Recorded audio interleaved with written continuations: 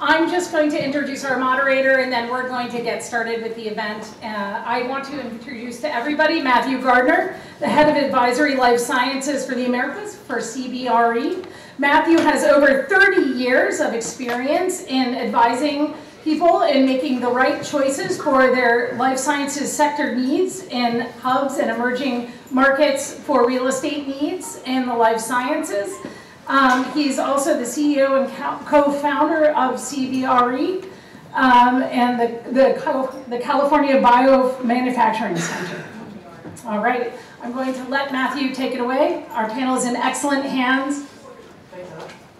All right, let's see, how's that going? Okay, you thought you could hide in the back, but I'm going to wreck that for you. So I'm just going to make a couple of scene-setting comments before I turn over to each of the panelists to introduce themselves. How many of you have worked in a top 50 pharma company? Okay. All right. And how many of you worked in a startup biotech, including the current? Okay, that's excellent. Okay. No? Sort of? Okay. We'll take that. We'll count that. All right. So here's why I think it's just important to remind everybody, in case you take for granted what's happening in Philadelphia. So for decades, this was a pharma town. And if you're old enough to remember SmithKline Beecham, how many of you are old enough to remember SmithKline Beecham? SmithKline Beecham was out in the suburbs, like many pharma-owned and operated campuses, kind of working away out there. And if you were down here, you could have forgotten they were out there. One day, Glaxo comes along, they meet, there's immediate romance, they get together, and they get married in the year 2000. And it becomes GlaxoSmithKline, GSK. That leaves them with 2 campuses out in the suburbs. Same thing happened in Raleigh, in the Research Triangle, they had 2 campuses. Well, those kinds of marriages cause things to sometimes break apart or change. Change management is part of the life cycle in the industry. That kind of pharma presence in Philadelphia is what made this such a strong industry driver for decades. But it's just not what you're known for today. And I'm sure many of you know, and have felt it, that the change has happened to cell and gene therapy. You're sort of ground zero of all that. And the world knows it. It's not a secret. When Roche can buy a company in downtown and keep it downtown and leave its name on the side of the building, if the Swiss know, everybody knows. So I think the secret's out. This is what makes Philadelphia a secret sauce in the business. And the rest of the world is watching very closely. So for those of you who are sort of wondering what will happen next, I would say for those pharma companies that you see globally making cell and gene therapy bets that are not yet here yet, pretty good idea of what's to come. They'll end up here, one way or another. So I think that's the key differentiator for Philadelphia, and I think where we're sitting is a really fascinating microcosm of all that. If you're tracking the change, the sort of adaptive reuse of University City itself, this is back of the cocktail napkin math. This is not proven. In fact, if you want proof, I brought my data center guy. The actual data center. His brain is a data center. His name is Ian Anderson. Hi, Ian. Hello. If you want proof of anything I say, first of all, I don't. But Ian does know. So, and Ian happens to live here in Philly, so I'm sure he'll be happy to help. If you roughly look at University City from sort of 10,000 feet, it's kind of about halfway, right, to being renewed.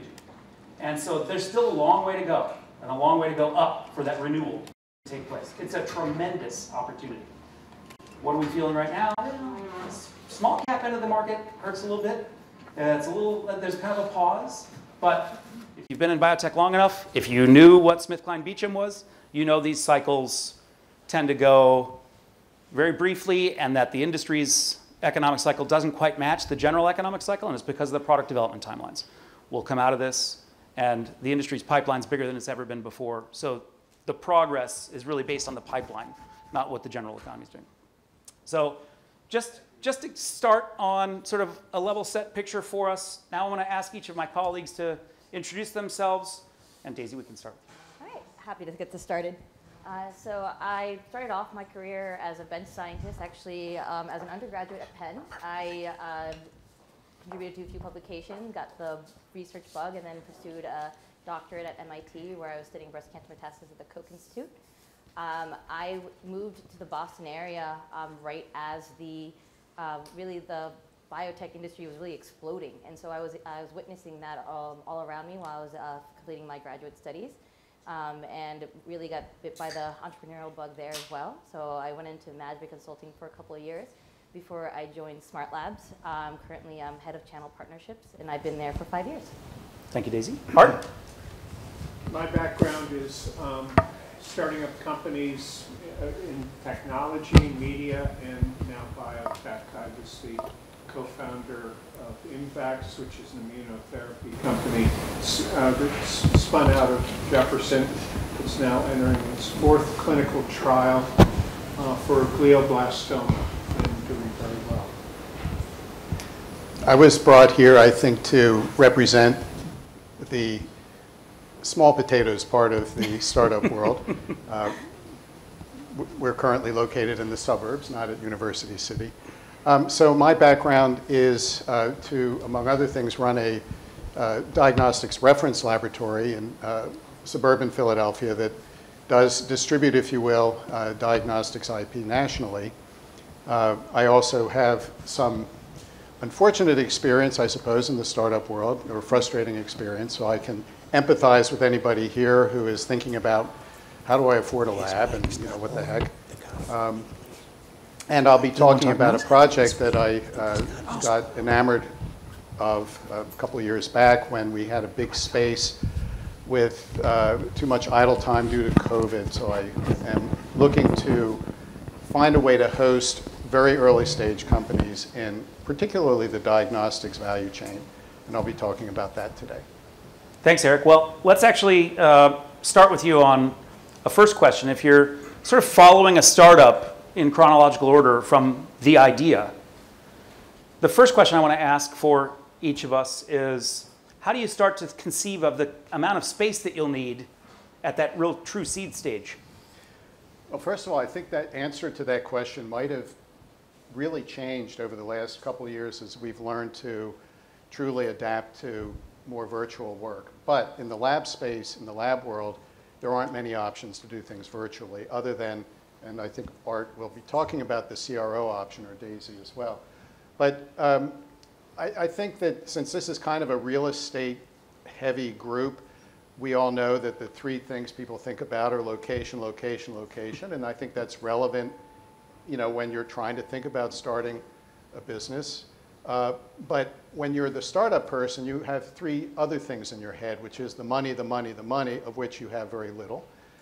Time is your enemy, and your burn rate is a measure of how close your enemy is to killing you. So I think you really need to take a viewpoint of getting started in a laboratory space. If you're in one now and it's free, hang on to it as long as you can. If it's not big enough, it's not adequate, or you're getting kicked out, then you need to rise to a challenge. You will not be able to get a lease, I don't think, very easily. I mean, if I, as a landlord, have somebody coming in and say, yeah, I have a grant from SBIR and I'm going to sign a 7-year lease, I'll probably have a hard time with that. So the options that we'll be talking about this evening, I think, speak to that need of what do I do between, buying my own, which you're not going to do unless you, have hit the lottery or something, or build your own. It's about $300-400 a square foot, and that assumes you have a building. You're not going to get a lease. So what we did, we sublet in California, a terrible place for real estate, but that was my experience there. We were lucky that we were able to exploit the person who held the lease because they had a whole lot of space that they couldn't get out of. I shouldn't say that out loud, but that's the reality. So I'm an exploiter. And then what I think is the best answer is what I'm trying to do, what others here have tried to do, which is to provide something like an incubator space, which is a facility that gives you the laboratory that you need, and there's different versions of that, with some support, and we'll be talking about what that looks like. But the fact of the matter is laboratory space is expensive to build, to maintain, to acquire. So if you're able to either keep what you have or you're able to find something that is reasonable that doesn't require you to make a long-term commitment, your investors will be much happier with you if you don't spend their money on space and rather spend it on the people that are going to make the space valuable. That's a great answer, and you've set up a lot of follow-up questions, so we'll try and dive in as much as we can. We have a very short time. And just as one housekeeping note, I think we're all happy to take questions anytime they come up. So if you have a question, throw it out. We'll do our best to field as many as we can as we're going. Daisy, I'd love to come to you next and sort of ask you to pick up from Eric there on the efficiencies that come from co-locating with others in the same space. Yeah, so I think what is important for a startup is to actually realize that the same path isn't going to be as effective for every single company. And so I think it is important to remember that we're all giving you advice. You're going to get advice from so many different sources. It's all contextual. You really have to realize what's going to apply to you and what won't. So when you're starting a new company, what do you have to prove? Like, what is it, like, you want to develop a drug, but are you still in the discovery phase? Have you figured out your lead asset? Do you know, are you going with a small molecule? Are you going with an antibody to target something? Are you a platform company? You really have to define what you want to do, what you want to be, and be focused in on that goal. You need to make sure that if you are still on SBIR grants or don't really have a strong VC base yet because you haven't made that proof of concept, you have to focus your research on getting the evidence that will prove to these investors that you are the real thing, that this is a real technology that will deliver to patients.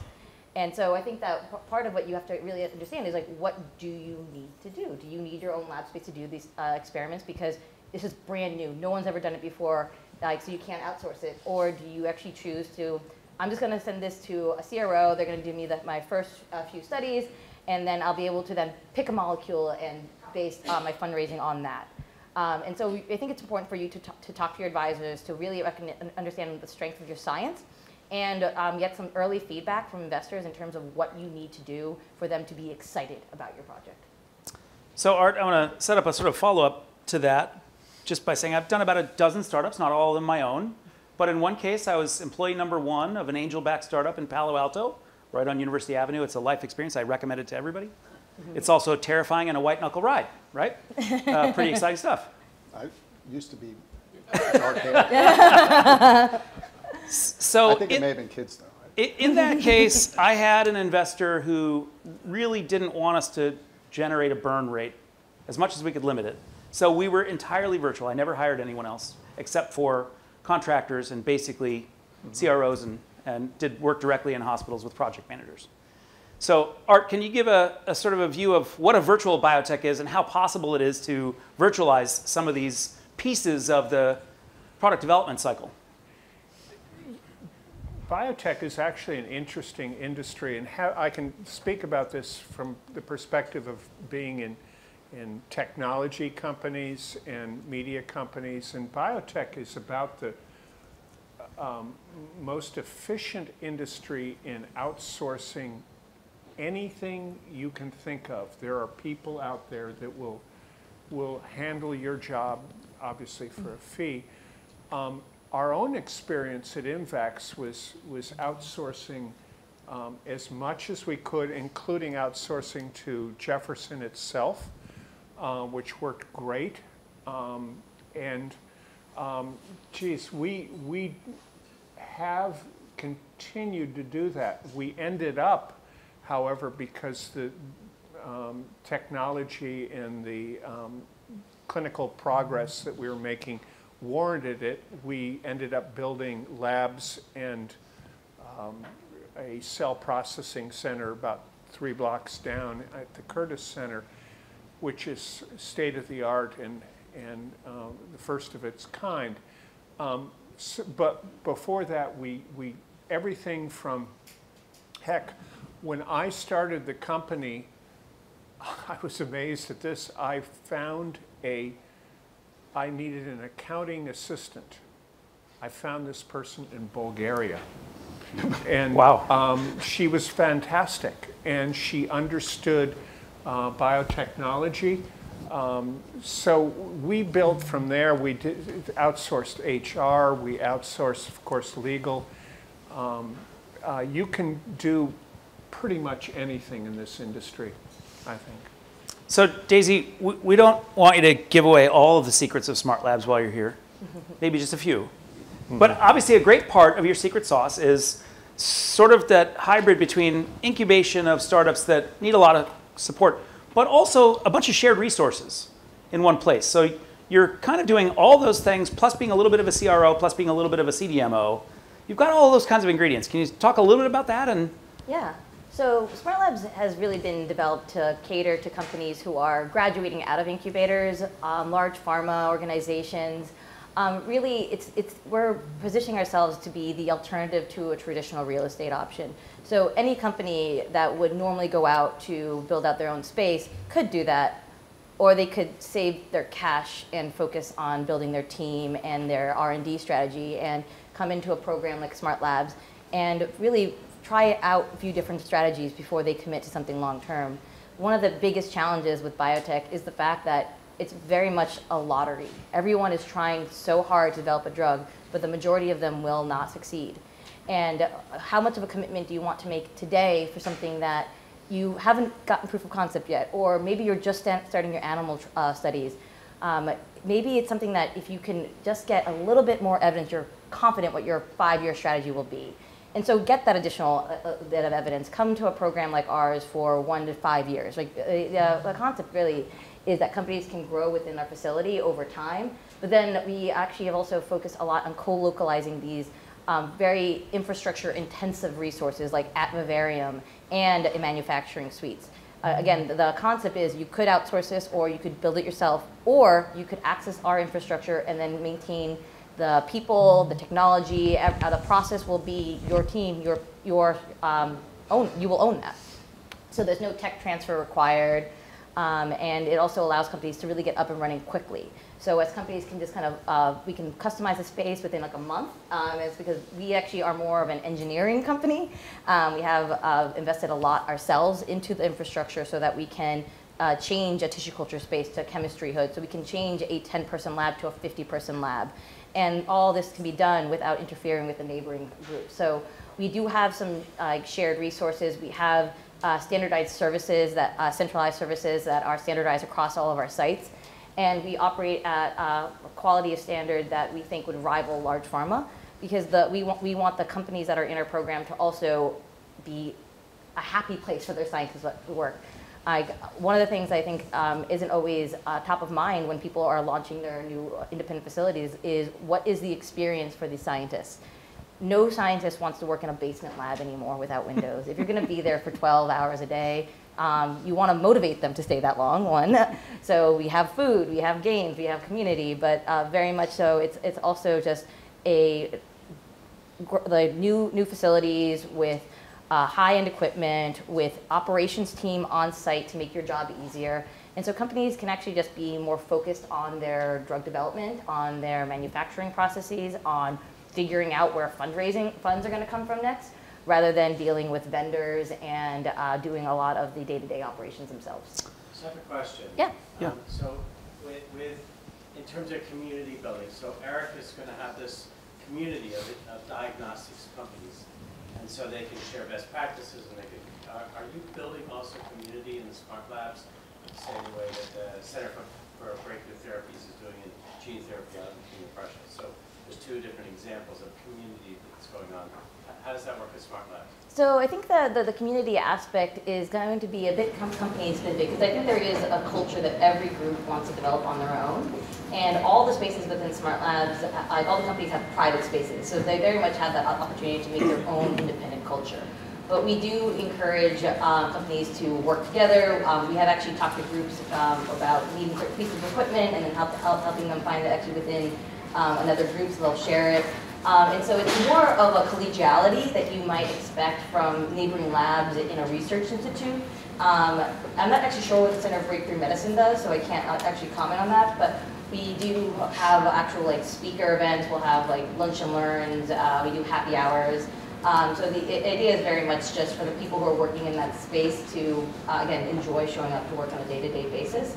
But we don't try to make it so that everyone feels like they need to be best friends with every company in their own space. Some groups really do want a little bit more privacy. They want to be a little bit less sharing of information, and we allow them that opportunity to kind of say to themselves what they want, but we do encourage groups to share best practices. Enough programming to create collisions for those that are looking for a little bit of a networking activity. Yeah, and then we also encourage groups that if we have sites in Boston and San Francisco, and soon we'll be launching in Philadelphia, but if groups are actually traveling, we do encourage them that you're in our program in Boston and you need somewhere to work in South San Francisco, we're part of you can be part of that community as well. So Eric, that sort of brings me back to, let's just ground this a little bit as well, is in the question about what an incubator is and does, and that some of those services are kind of non-standard, there's not a one-size-fits-all, but what are would you say there are major hallmarks to an incubator, or? Yeah, I think the major hallmarks are that there aren't any. I think that's one of those aider words that are out there that mean different things at different times, different circumstances. There's accelerators too, which are a different creature. I think that what, at least to my mind, specifically for laboratories, and again, I'm specifically thinking about probably even earlier stage than the days that you referring to. These are the people that are still maybe in an academic laboratory, that they need to get out of, make their first moves, or maybe they've acquired some IP and they need to get in and get their hands dirty with it. And typically there's two things. There's the laboratory space itself, and then there's offered amenities, is what the real estate folks have told me these are called. And I think that's, you can sell a long list of amenities, but then you should ask yourself, what do you actually need? And I think that actually is something that one would need to do if you were considering something like an incubator, is you would really want to go in and take a look, of course, at the physical space and make sure it meets your needs. Just because they have the hood doesn't mean it's a biosafety cabinet, for example. Or, if they say they have gases, what does that mean? Just an ice machine. Take a look at it, and, if they say, well, we've got an NMR, back there for you to use, that may sound great to a scientist until they realize that I'm never going to need an NMR, so that's nice, but that's not going to attract me. So I think it's a combination of what is the laboratory, what the amenities are, and the amenities have two types. They're physical amenities, they would be the shared public spaces, they would be the shared technical resources available, and then there's the softer stuff, which, at least to my mind, in a community of interest, which is maybe what I would call, what I would like to see us do, you would have a means by which people, for example, who think that they know what a CLIA lab is, find out what a CLIA lab actually is, for instance. So those softer things. I mean, everybody knows, and I'm talking diagnostics, I mean, mostly when you think life sciences and this area, of course you're thinking drugs or therapies or therapeutics, but I'm here to represent the stepchild of all of that. The 3.5% of the healthcare spend is that. But if you're also going to be developing a therapeutic, you may think you need laboratory facilities of a certain type. I think you need to take a look. I do think that the privacy part is important. I don't know that most people really want to be in a bench next to somebody, they don't know at all, working on a different project for any number of reasons. Like, I don't want your stuff to crap up what's on my bench, I don't want to amplify whatever it is you got, over there. So I think that, what we would like to see, and there are examples of that regionally.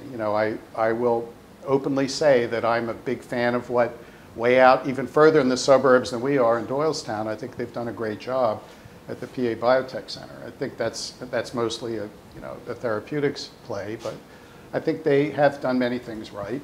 And that's what I'm mostly familiar with from other interactions I've had. I think the soft support is quite important, especially to the very early stage person, in particular if they're coming not from industry but from academia. And that's what I would say you would want to include in what it is that you're checking out when you consider your spaces. So I'm gonna deviate just for a second to ask you about that soft support and get perspectives from all three of you. Art, let me start this with you. When you're building a company, how important are some of the extras that might come from some incubators and accelerators in particular, but where you're getting potential mentors that have industry experience in the area you're going into? potential angel groups coming around and sniffing and kicking tires with you? And how important are those sort of soft services that you're talking about? I think they're very important. I think that they are, by definition, the extension of community. You're going to attract other stakeholders. As you say, the first order of business at every company is to be able to attract investors, others interested in what you're doing. That comes with your proof of principle, proof of concept studies, and you do that as quickly as you possibly can, and start engaging with investors. And you never know where investors are going to come from, but very often they're attracted to, innovation hubs, shared lab space. They know that this is where the good ideas are coming from. Daisy, do you have a view? Do you have pitch days? I do have a view, not necessarily a pitch. I think that what's important to understand is I think that the term incubator at the most basic level is lab space cheap for companies. And it's actually one of the reasons we actually don't use the term incubator to describe ourselves, because while people do need access to cheap lab space to get things started, there are drawbacks to being in a facility. Maybe the amenities aren't exactly what you need them to be, or it is just an issue of crowding or getting the right equipment in place. But when it comes to what those softer amenities are, so if you need HR help, legal help, introduction to investors, that I think that the fact that there are incubators makes it easier. So having a place where the BD teams of Name Your Pharma knows they can just go to a networking event and get to meet people, that's incredibly important. I think that that's valuable.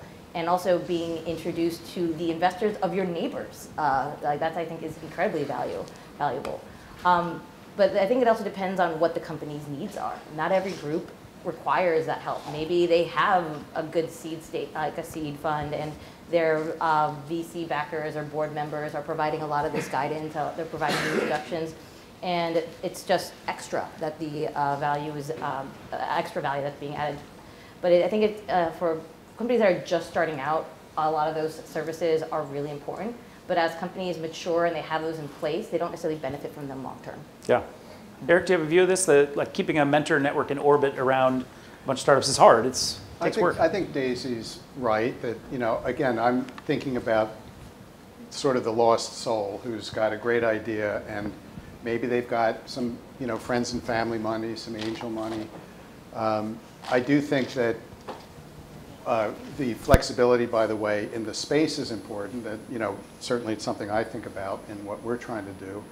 But I think in terms of the basic soft knowledge, if you will, and conveying that, I think is quite important because, ultimately, when you're speaking to an investor, you do have to come off knowing what you're talking about as they bring in their own experts to evaluate your viability, your seriousness. And they know that you're not going to know everything, of course, right? I mean, how can you? I mean, I realize we were talking earlier, and Art was describing basically having every job on the, title in Imvax when he got started with it, and I think I know how that goes. So I do think it's valuable. I don't think it's critical. And when you say cheap lab space, I will say I believe that in particular the space that we have in mind is quite affordable. I don't like to say cheap because it is, it's very high quality laboratory space, right, as a matter of fact. And I think the amenities around it are important because people are working there, and their physical comfort. I mean, I don't know that we're going to have foosball tables or something with what we're doing, but I do think that people need to feel the dignity of their workspace as well. Yeah. And that's something that, and the idea, I did want to respond to the individual cultures. Companies aren't born with culture, by the way. Right. And societies and communities can be made up of people of multiple cultures, but community is still very important in that context. And you can build a community of interest around people with different viewpoints, right? I mean, we'd like to think that here in Philadelphia, for example. So I do think that soft aspect of trying to actively construct it is an important attribute of an incubator that's doing its job. So there's a conventional number that venture capitalists like to use, that if you're in some of the bigger spaces in therapeutics, sorry, Eric, either oncology or cardiovascular, that the full cost of getting you to market from the beginning is going to be $500 million. And there is nothing you can do to escape that. That is the cost of delivering a program all the way through. So venture capitalists look at that when they're hearing your pitch as a startup, and they've got that in the back of their minds. Is the management team going to deliver? Is the platform earth-changing? Now, obviously, we all hope cell therapy might change those dynamics and those averages.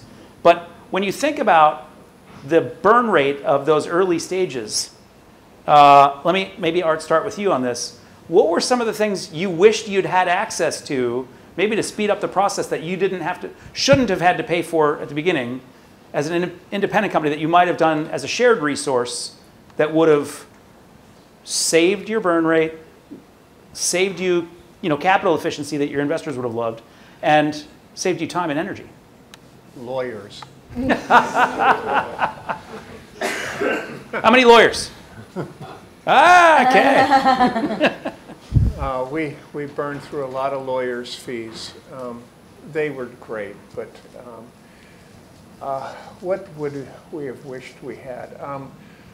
Hard to imagine. I think that we were lucky in that a lot of the momentum of the company and a lot of the proof of concept was already teased out, if you will, at Jefferson before the IP was transferred out.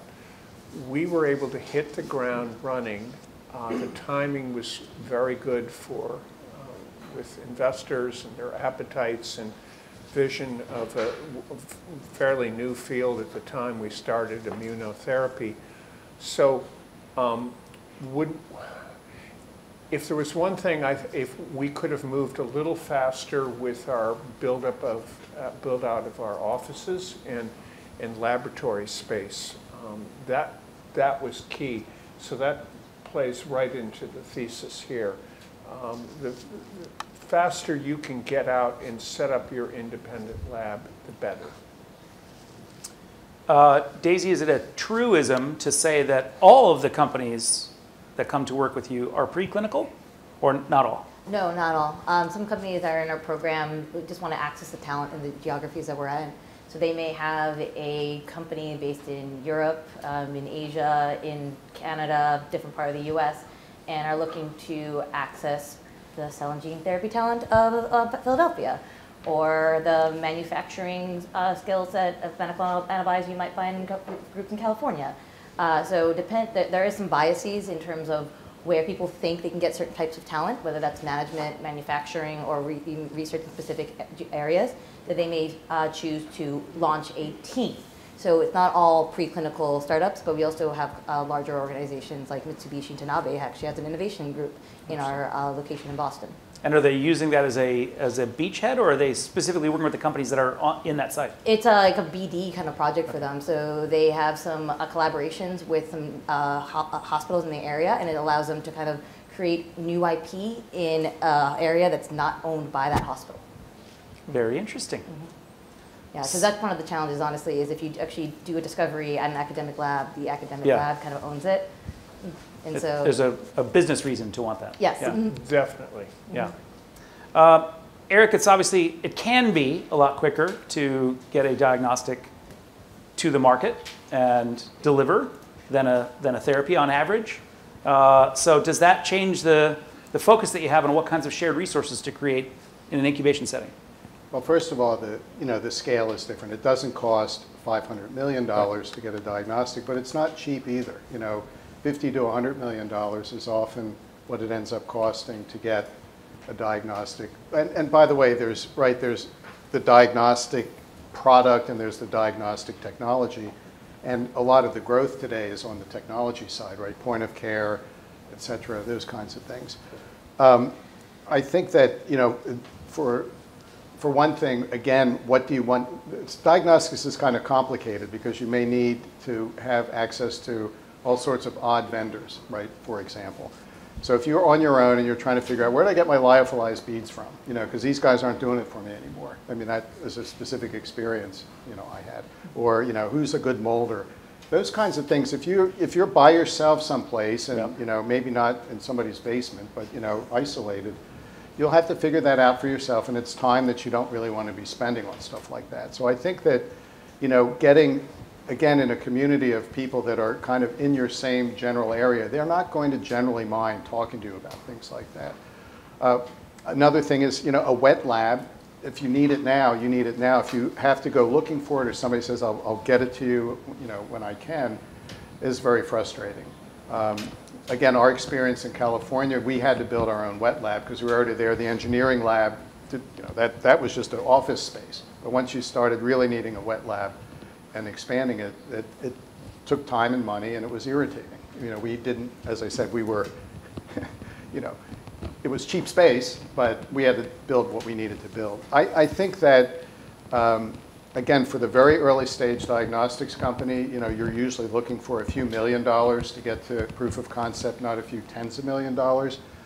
But the other thing that, you know, there's the joke that the, you know, the longest four-letter word in the English language for investors was in vitro diagnostics, right? Yeah.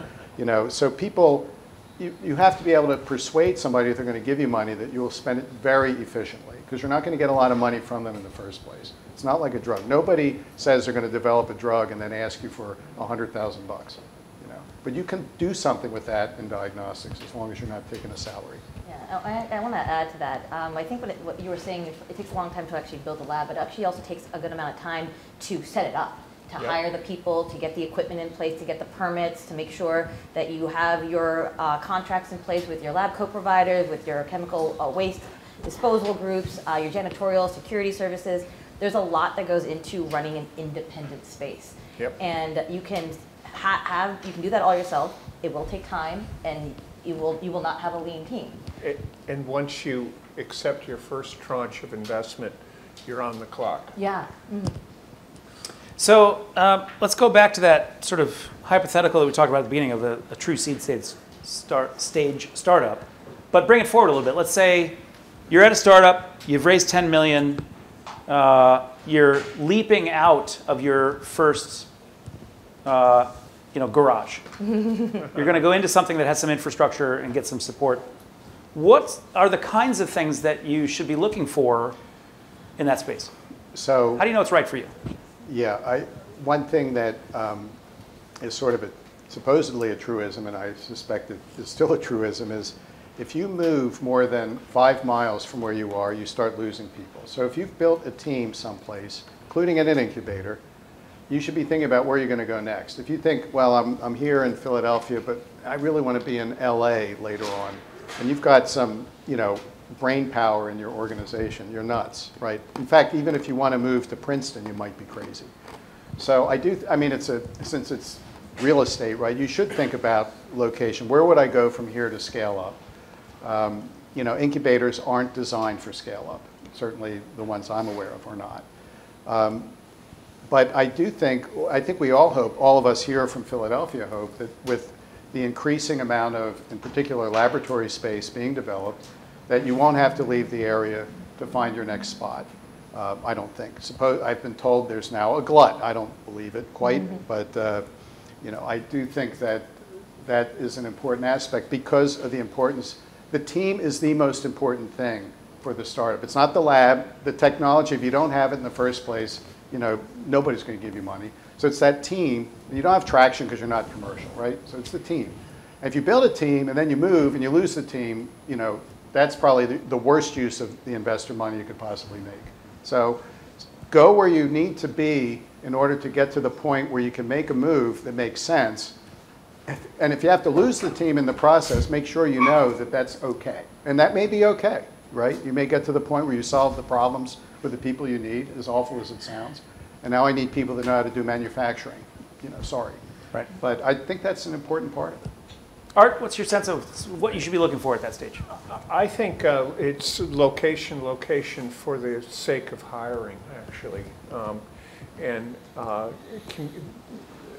Attracting, you're building a team, And typically you're adding, and we looked at, we started in West Philadelphia, we looked at the Navy Yard, and I frankly loved the Navy Yard, but I couldn't see how it was going to be easy for employees to get down there. I hope I'm not offending anybody from the Navy Yard here. We ended up right down the street here in a 120-year-old building that is historic and was the center of innovation really in the late 1800s, and is now become a bit of a biotech hub. So we thought the public transportation was convenient. The kind of employees that we would like to attract probably live in Philadelphia as opposed to the exurbs or suburbs. So that was a big factor with us. Interesting. Daisy? I think it's actually really important to realize what do you need, and do you have the people on your team who are supposed to make that decision? I've worked with a bunch of groups that have not hired their head of research yet, and when that person comes on, R&D strategy is going to shift completely. And so maybe what they were originally designing for their own private build-out needs to make some changes. And so those changes cost money. So that I think every build-out ends up costing like at least 10% more than what was predicted, if not even more than that. Where's my research guy? And then also when you are going into a space, so do you need tissue culture space, BSL-2 lab space, animal research space, chemical space? And is that building that you're going capable of providing you that infrastructure? If you're going to be doing a lot of small molecule work, a lot of oligosynthesizing, then you probably need a good number of fume hoods. Can you add anything to the roof? Can you access additional storage space elsewhere? Is the plumbing system capable of handling the waste stream you're going to be developing? And I feel like there are groups who are focused so much on like, well, I just need space for 10 to 15 people, and here's a spec lab, let's just sign that lease for 4 or 5 years. And they don't realize until after the fact that, oh, I need to do a lot of work to make it fit the research that I need to do. Yeah, Eric, please. So I'll be a little bit of a suck-up, I suppose, for you and the others in your industry, but I do think that when you talk about space and location, you know, there's a lot of expertise in the real estate industry amongst the brokers who, in this area, are, you know, representing various opportunities, and, you know, my experience has been that they know an awful lot that a startup might not know. And also, you know, the design build firms that do the renovations, there's a few that do a lot of life science work. I mean, you know, I have a good relationship with the one that we use. And I think that, you know, those are the kinds of people that you might meet coming into an incubator, because, you know, they'll be floating around hoping for that opportunity that when they graduate, they'll say, oh, I know you know, go find me a space or go build me something. So yeah. I do think that, you know, let's not forget the non-technical, if you will, part of the equation. I think that's something worth keeping in mind.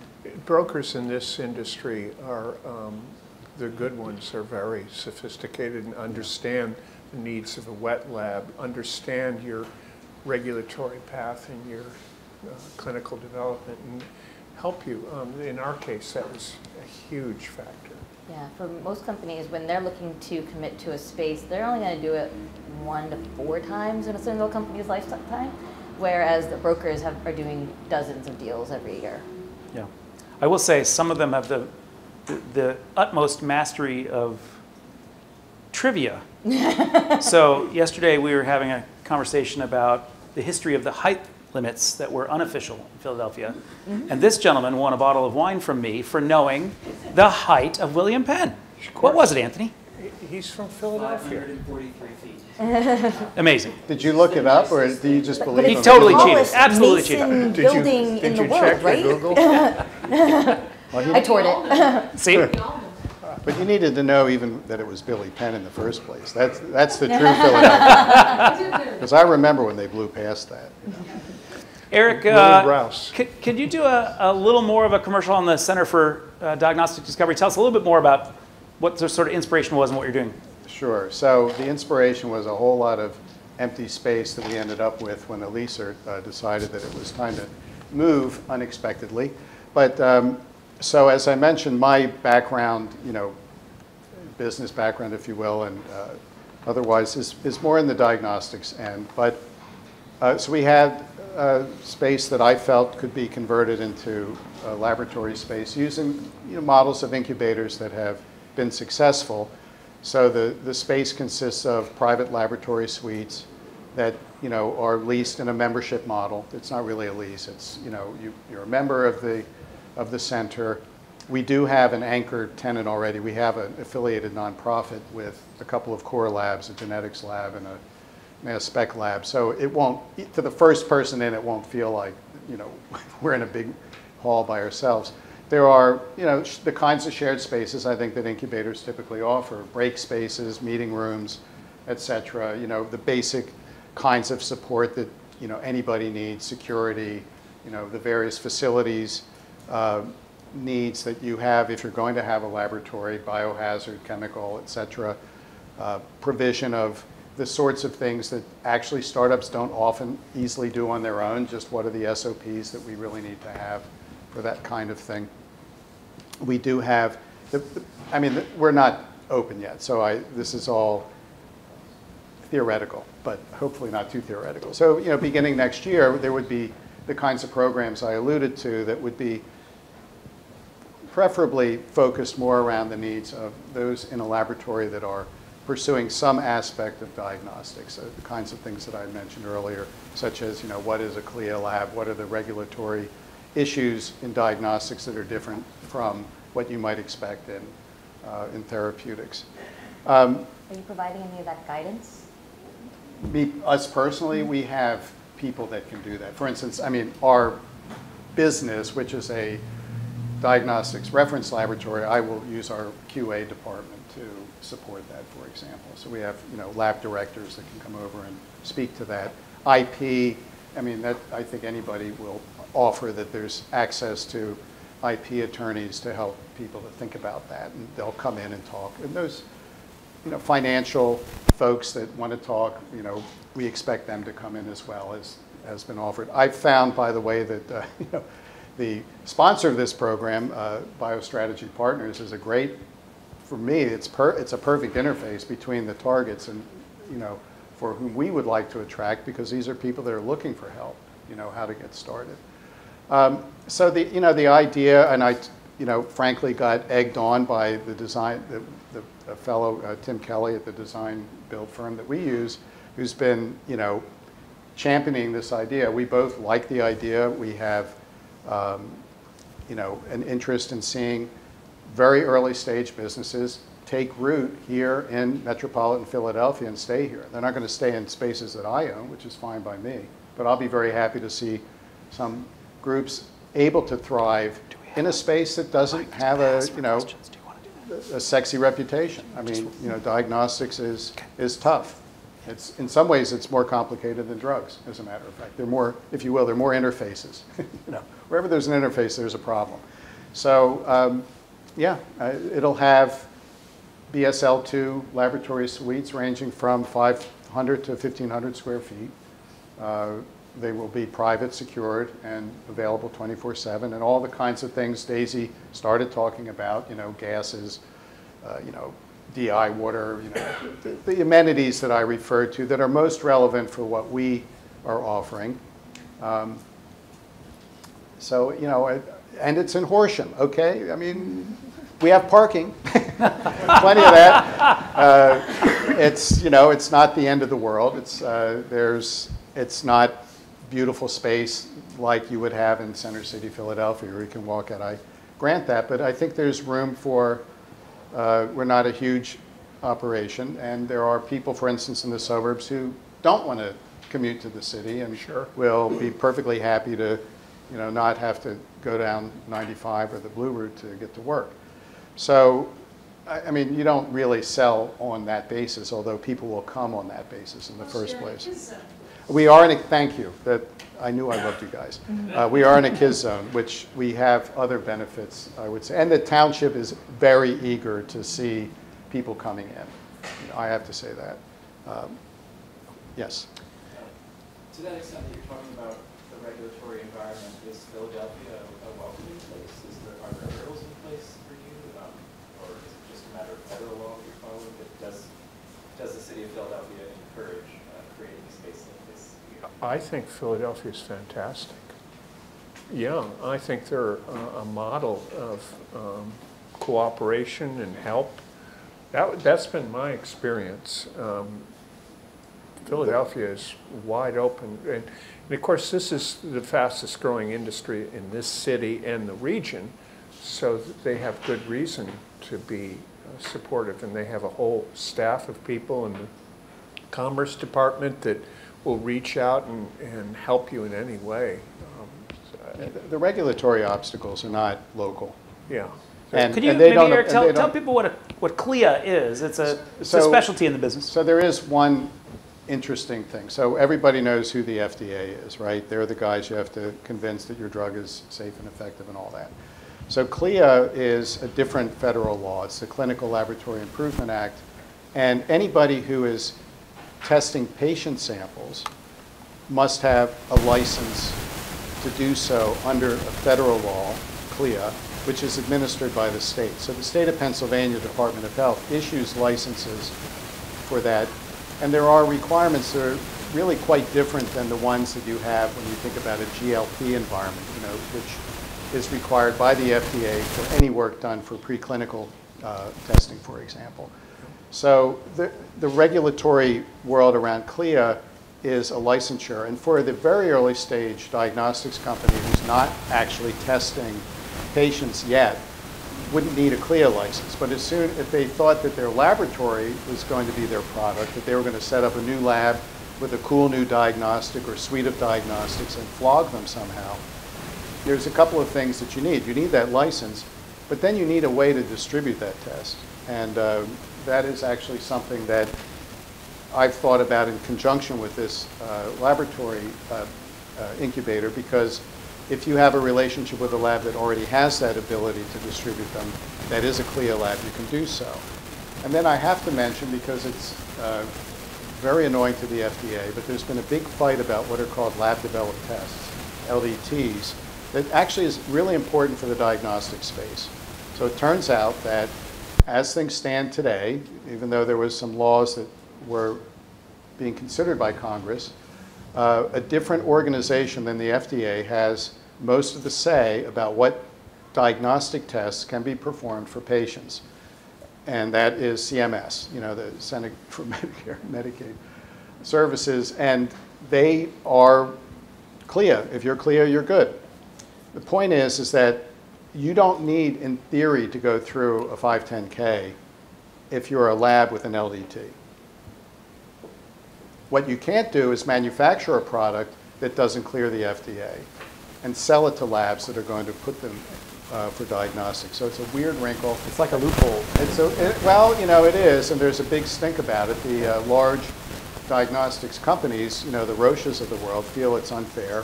I don't think they're really doing very badly, with this law in place, so I wouldn't worry about it. But it's an interesting wrinkle in the regulatory space.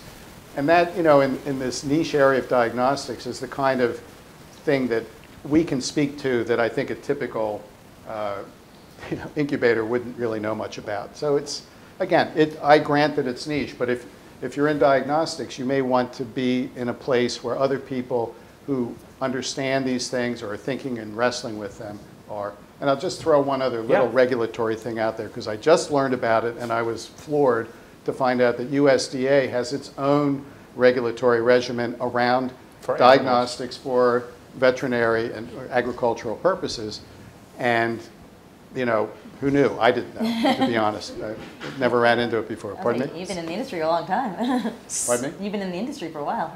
Well, never with animals. Yeah. I mean, other than, preclinical work, animal studies, that's FDA. But, chickens, that's USDA. So it's interesting how in different parts of the industry, the question comes back to talent in a lot of ways. CLIA is another example where there's a particular profession, just like in manufacturing, the manufacturing technician is the key to growing that sort of asset type, if we're going to use real estate terms. In CLIA, you have to have, there's a licensed person called a clinical laboratory scientist, CLS. Does Jefferson have a CLS program? I don't know if it does. They have lab Yeah, directors. sure It's a they lab do. director. Yeah. Yeah, they got lots of them. And so CLS is typically most state agencies that are covering health will register all the CLSs. You'll actually know exactly how many CLSs there are state by state. But it's a great example of one of the bottlenecks that the industry feels with some frequency is that job category. It takes a while to train. We live in interesting times. Oh, there's a question here. Yes, go ahead. Yeah, I was wondering, would you advise a company in a suburban area to move to Philadelphia market? I mean, is there compelling evidence in the diagnostic I couldn't quite hear Is you. there compelling evidence for a suburban startup to move to Philadelphia for space? Is there compelling evidence for that? It's got the Or is money. it very- Well, so the suburbs are cheaper, but they're, let's face it, if you're in University City, you know, you're in the middle of an academic center of, you know, probably incomparable, really, or, you know, you can't do better. But I think the suburbs have certain things worth considering. I think affordability is something that is very important, again, for the early stage company. You know, we're not, you know, near us, there's Springhouse Innovation Park, there's, you know, Discovery Labs out in King of Prussia now. I mean, there are suburban things happening, and I think that for some people, the suburbs are more comfortable. You know, I do think that, you know, Art made a good point that for a lot of people, there's an attraction to an urban area. You know, all my kids moved into the city. They didn't stay in the suburbs, you know. So, you know, young people, many of whom are your scientists that you're going to want to have, may prefer it. I will point out that many times people that start young families start to think about whether they like the city so much because of what they may or may not think about the school systems and whatnot. That's how the suburbs usually roll, right? They say, well, we've got a better quality of life for families or whatever they say. But it's, I guess that's not really what I'm supposed to be talking about here, but that's my I opinion. don't want to put words in Art's mouth, but I will say that for access to the cell and gene therapy employees, there's a lot of coming out, right out of the universities. Right. Yep, it's just a funnel. It's very useful, but Eric's right too. It just sort of depends on where you are in your expansion. And I can talk a little bit about what we've seen in the Boston area, because you do see that many companies just starting off in Kendall Square, Central Square, downtown Boston, because they want to access talent, and they feel like these locations are more attractive to these younger scientists. But a large fraction of these companies end up, okay, we've now are a Series B and we want to scale to 50 to 100 people. That's usually when they start actually thinking about the suburbs, because they will have enough mass in their own team where they feel like they can take that culture with them. They're not necessarily displacing everything, and they actually do calculation. I know brokers will actually think about their employees on the payroll right now, what's the commute going to be like? And this is where you actually need to take advantage of the resources you have from the brokers and recruiters. Talk to them, find out the kind of people that you want to bring on your team. Where do you find them? Is this something that you can target specific people in your geography? Maybe you don't have to move to the suburbs. It really depends on what you want to do next. We can do all that. Art? Matt, can I ask Daisy a question? Daisy, you're from Massachusetts, where all things biotech have been happening for the last 15, 20 years. What attracted you to Philadelphia, and what do Bostonians think of all the things that are going on here in Philadelphia from a biotech standpoint? Okay, this is being recorded, so I'll be nice. So I think that I think a lot of Bostonians think about Boston. Yeah, I feel that they may consider having another site in California. There's talk about putting manufacturing in other locations. But yeah, I do feel like the people in Boston want to stay there. There is this in-group kind of mentality there. And so you often see people recruiting from each other. You see management teams kind of moving like 2 or 4 of them as a team to a new company.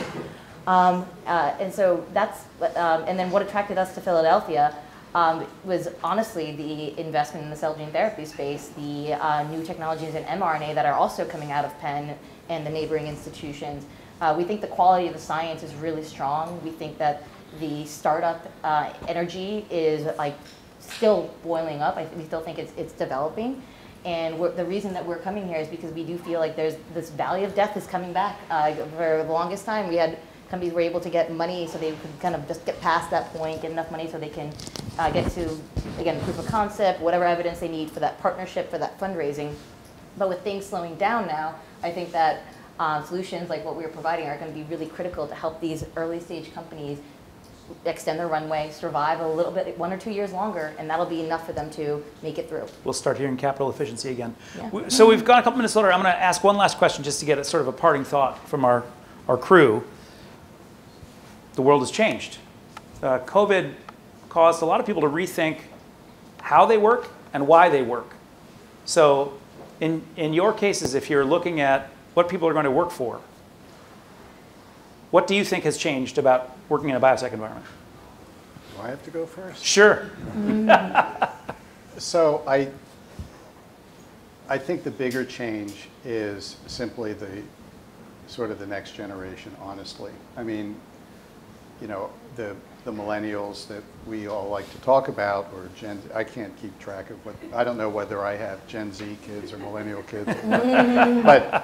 but I think as I said earlier, I think the fact that we've gotten accustomed to virtual, we didn't talk so much about that. I think that just now, we've gotten comfortable with it. You know, we can make that work. So certainly having everybody in the building is not as important as it has been in terms of comfort. I personally believe that humans still need to be in the building together to truly build, you know, a sense of being, you know, belonging to a culture, if you will.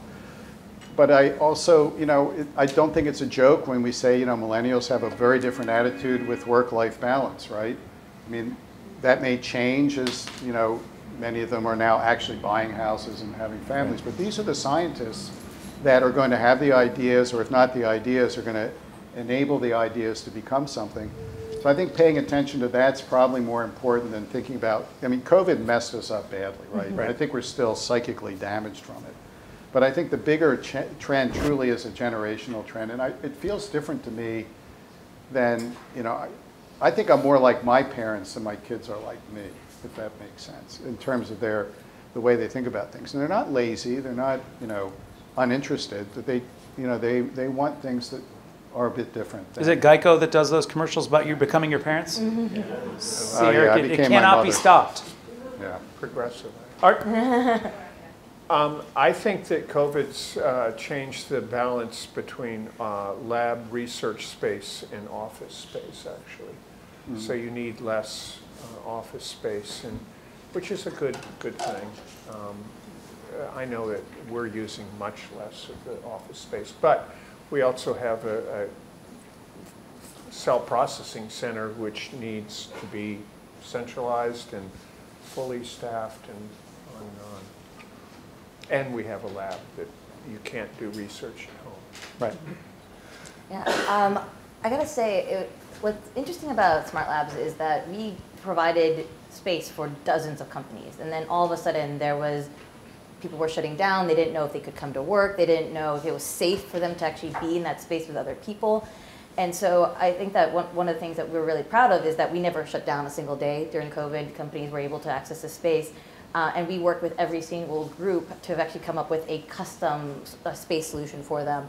So whether that was kind of bringing up dividers between the benches or helping them develop a schedule for people to come in, I think that allowing these companies kind of develop their own solution, which met whatever requirements they had. So if they needed more people in the lab, we figured out how to make that work. If they really were in a point where they can just like write some papers and do some analysis, great, they were even happier. But I think that as things are coming back online and things are opening up, we are definitely seeing companies having where their scientists are in the lab for maybe 4 to 6 hours a day, and then they might actually still go home to do some analysis because commuting time. They don't want to be leaving during rush hour. They want to pick up their kids from school. you'll have management teams who are only coming to the office like 2 to 4 days a week because they're meeting investors, they're out on conferences. But I think it is really important to still have some time together as a team. So we have seen some of our groups kind of just doing more off-sites maybe once or twice a year to kind of make sure that everyone's aligned. Because I definitely agree that you need to have in-person conversations to actually get ideas off the ground and operationalize like new concepts, change, anything involving change really needs to have everybody bought in. And so I think that you're seeing this hybrid thing. I don't think that's going to go away anytime soon. So having to compensate for that a little bit, with that less face-to-face time, I think has also been important. So, yes? Sure, it's your show. You can kick us out? Tying into the COVID question, I'm curious if we've seen, a couple lights. I'm curious if we've seen changes in, interest in diagnostics, with how fast diagnostics were getting to market during COVID, and how much relevance they had to COVID. Great. And safe traveling during COVID, and also infectious disease sector investment. Yeah, but my theory has been that in 2019, most people did not know what a diagnostic was. Maybe they thought a pregnancy test was a diagnostic or something. I think we all talked about testing for 3 years. So I do think that there's an awareness of it. Whether that translates, I'm not smart enough to know whether the smart money will think that means more money should be invested in it. But I do think that there were 1,000 companies that were trying to get money out of BARDA for some kind of COVID diagnostic, literally 1,000 companies. So they're out there. I have to agree, I do want to agree with Art. I do think that the lab office balance changed. I just wanted to chime in on that. I don't think we have dozens of empty offices in our company now because people just don't come in anymore. Yeah. But yes, I do think there's been a big change. I think that we'll see whether it turns into greater investor enthusiasm into novel diagnostics and whether people can translate the fact that COVID is this evolving thing that we're going to have to keep tracking with new and new tests into what's a biomarker good for, what else should we be looking for, what about flu, maybe I need to know which of these terrible things I have when I start coughing, is it going to kill me or is it just, going to put me to bed for a couple of days? So I think so. I think we are an information-starved society, right? We want to know what's wrong with ourselves and we want to know quickly. And that's what diagnostics are good for. And then they want a therapeutic to fix it. Right. So that's the rest of it. I personally want to thank BioStrategy Partners for getting this all together this evening. Would you please join me in thanking our panel for sharing their experiences?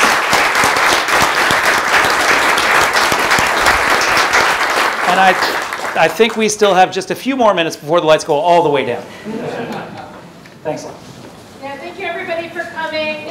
Feel free to please hang out and have drinks, eat some hors and enjoy. If you don't know about BioStrategy Partners, feel free to find one of us and ask. We love to coordinate with anybody that's in the industry or a funder or an academic institution to try to help you coordinate with us to bring our innovations to